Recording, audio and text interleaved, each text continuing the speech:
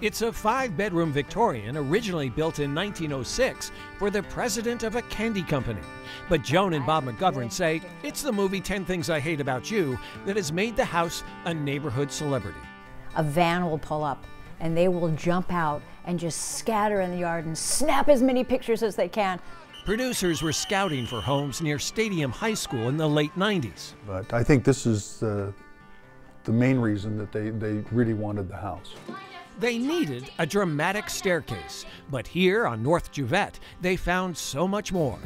For 6 weeks, film crews took over the house, bubble wrapping everything to protect the woodwork. This was the sweeping crane shot that concerned Joan most. It was kind of scary, but they brought a boom right in through the front windows so they could shoot the whole scene. And the window had to be removed so we could see actress Julia Stiles cuddling up with some Sylvia Plath. Heath Ledger would walk along the wraparound porch, and Joseph Gordon-Levitt would visit the wood-paneled entryway. Okay. Even so, Bob wasn't impressed. I found it exceedingly boring. I'm sorry. But Joan found it fascinating, visiting the house every day. The day they did the paintball scene on the front porch between takes, I said, you know, okay, this is the only thing I'm asking the whole movie. Can I take my picture with them? Can we take my picture with them? Those are her kids, all now in their 30s. For the McGoverns, it's time to move on.